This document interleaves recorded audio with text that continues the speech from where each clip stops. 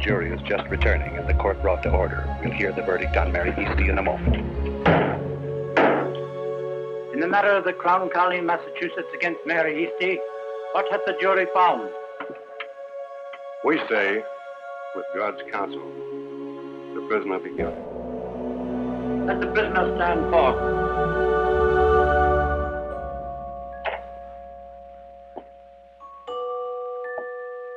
The prisoner has heard the verdict.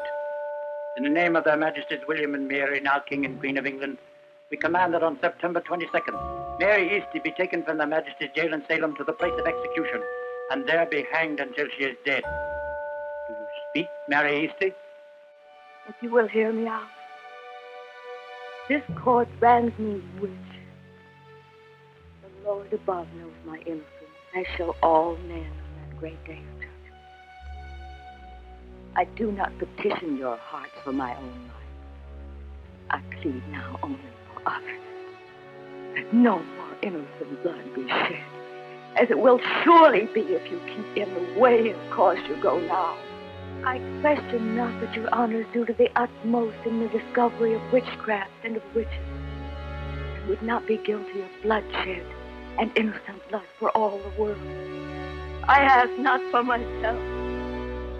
I ask for mercy for those who will follow me. I question not but the Lord in his love and in his infinite mercy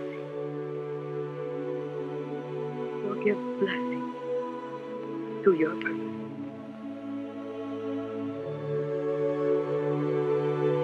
I am ready.